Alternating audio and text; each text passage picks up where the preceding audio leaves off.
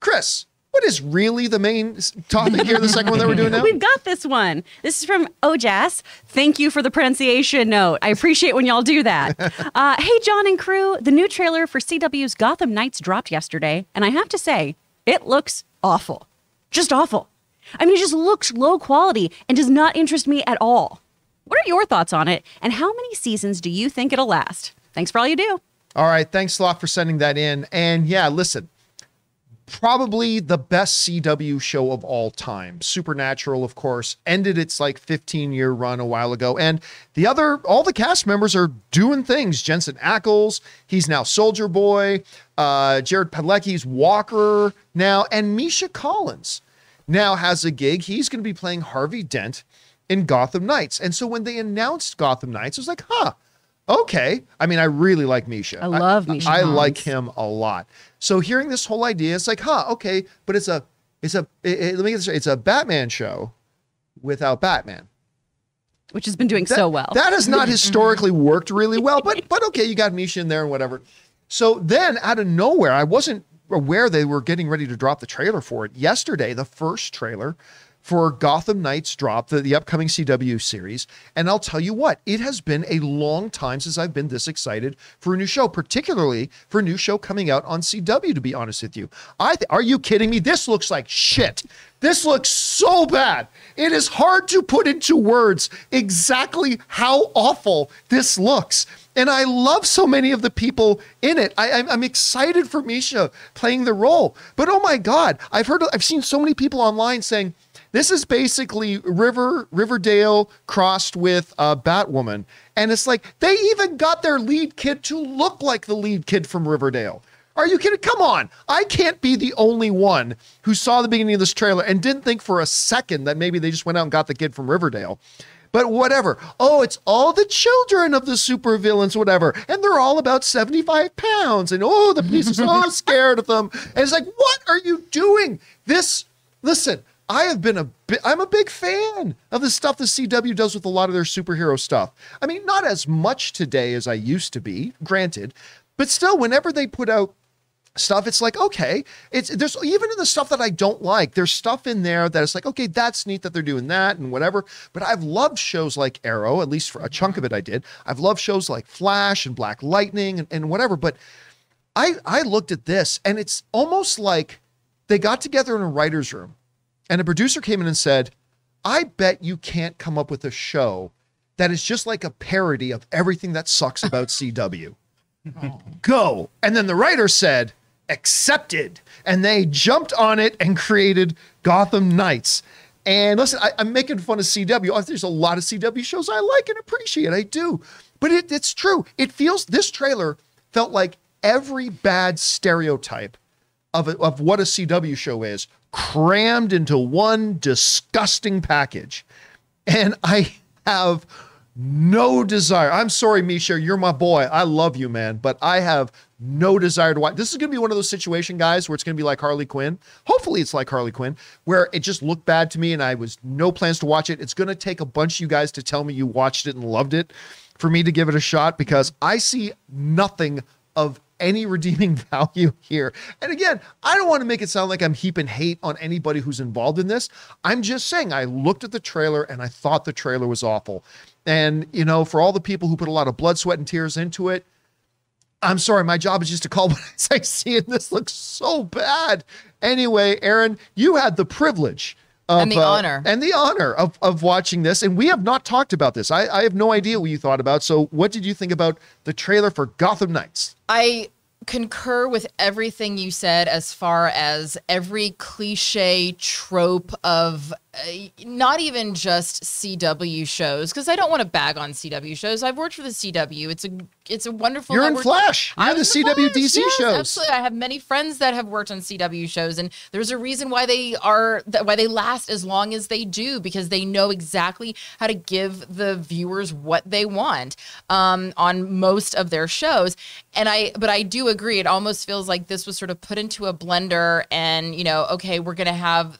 And a lot of it is just the cliche writing things of, oh, did you know that your father was Batman? And the pain teen angst look and the quippy one-liners back and forth, but not that clever. And if people are wondering why this feels a little Batwoman-esque, well, it's because the three main writers, the creator of the show and two of I'm assuming the head writers, all wrote on Batwoman. So they all wrote together on Batwoman, and I believe most of them, I believe at least two of the three of them wrote on Gotham as well, which Gotham was a wonderful show for, it was hit and miss for me. For a while. I feel like it kind of tapered off towards the end. So, I don't know. I didn't love this trailer the first time I watched it.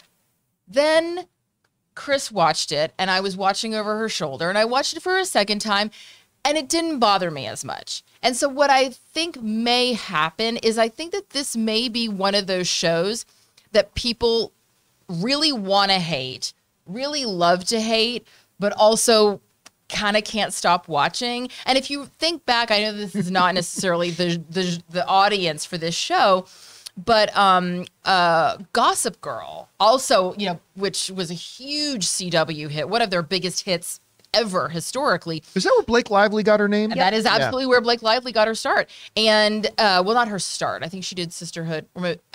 Sisterhood of the Traveling Pants was in there somewhere. But, Gossip Girl was outright panned by every single critic. I mean, nobody liked the show. And whether it was because of the OMFG billboards of teenagers having orgasms on, as you're driving down Barham Boulevard, whether it was those billboards or if it was just the fact that something about this show resonated with people of that age, maybe this show is going to be one of those things that finds its niche and it finds its audience and it's going to have a life of its own. So I would not be, I would not be so presumptuous as to assume how many seasons it's going to last, because I think this. Well, not without having seen a single episode. Right, but that was one of the one that was part of the question was how long do you think, how many seasons do you think this will go? Honestly, this could be a show that comes and goes in a blink, but this could also be a show that sticks around for a very long time if it finds its audience. And having watched the trailer for a second time and not being as annoyed as I was the first time, being like, oh, that's kind of cute. I don't know. Maybe if there's nothing else on, because there's only 3 networks. I mean, look, there's been several things, including I already mentioned Harley Quinn, that I hated the trailers for, and then I ended up loving. Those are like some of the biggest pleasant surprise, and I hope that's what Gotham Knights become. Well, I will say I'm really intrigued about the girl who plays the Joker's. The Joker's daughter. Daughter. Yeah. She's the one that I was like, oh, you're fun. Okay, yeah, I'm intrigued. Really? Can we get her a better wig? I found nothing fun about her. I was like, I'm not an advocate for violence, but can a cop accidentally shoot her right now? I mean, fictitious. It's a fictitious character. Take a breath.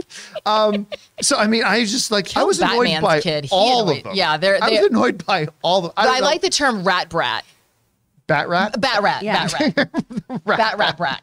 We want to take a second and thank the sponsors of this video, MeUndies. Guys, when you've got a job like mine where you're sitting down talking about movies or sitting down and watching a lot of movies, you learn to appreciate a really good pair of underwear. And this summer, guys, why suffer through junk swamp with that 20 pairs in a plastic bag junk that we normally buy for ourselves when you could be enjoying this summer wearing the most breathable, softest, most comfortable underwear out there, MeUndies. I've been wearing MeUndies for a little while now, and I'm telling you, I am never going back. Because let's face it, guys, summer is sweaty, but your butt doesn't have to be. With MeUndies light and breathable micro model fabric, you can stay comfy and cool all summer long. They have super fun seasonal prints and tons of styles to choose from in any size from extra small to 4XL, so you can bring the beach to your butt without ever leaving your living room. Make it a soft summer with MeUndies. MeUndies has a great offer for my viewers and listeners. For any first-time purchasers, you get 15% off. If you sign up for their free-to-join membership, you can apply that 15% off to their already discounted membership prices. So to get 15% off your first order and 100% satisfaction guarantee, go to MeUndies.com/Campea. That's MeUndies.com/Campea. Anyway, what did you think about it, Chris? I'm not super into it, but there's potential maybe here, right? Duella Dent is a really interesting character, and it seems like they're going that Teen Titans route of her wanting to maybe make up for the sins of her father or something like that. You've got the Stephanie Brown character in there too, which I really, really enjoy her. She's a great member of the Bat fam. And it's played by Anna Lore, who has done, series regular roles on the CW. She was on Doom Patrol as Penny Farthing. So, I mean, you've got some great, great actors in the mix here too. And I know, right, the comics are different from television and film. When you have so many characters that are part of the Bat family, that are the actual children of or adopted children of, right? Bruce Wayne. Why do we make Tucker? For why is there a Tucker? What is the point of view? And I'm sure I'll find out on the show. And maybe that's our window character into this world of this version of Batman and his associates. But right now, I'm just saying to myself, okay, well, if there's not Bruce Wayne, then where is Dick Grayson? Then where's Jason Todd? Like, where's my Red Robin? And I understand we're getting another Robin in here, and I love that Frank Miller character too, right? I'm interested to see how that factors into a CW show. Yeah, because, that run is heckin' violent. So is that going to be a turn for the CW? And as far as our, listeners' question about how long is the show going to run, I don't know. How long is the CW going to exist? Well, I mean, they're trying to shop it off. Like Warner Brothers, they want to sell it. I think that's probably one of the big reasons why they culled so many of the shows, because I think they're trying to make it as financially stable and good looking for potential suitors to come and buy. To which some people wrote into me today and say, John, with the Axe of Zaslav running around, and how did this thing get made? Well, remember, this thing was greenlit long before the Discovery Group took over the show. So it's made, it's done. You got to put it out. So I don't know. Here's hoping, though, it'll be the next Harley Quinn for me, a thing that looked awful to me and I end up loving. We'll never know. Anyway, guys, question is for you. What did you think about the trailer for Gotham Knights? Was it something that looked exciting to you? Does it look like it has potential? Does it look like it's absolutely terrible and garbage? Whatever you guys think, jump on down to the comment section below and let us know your thoughts.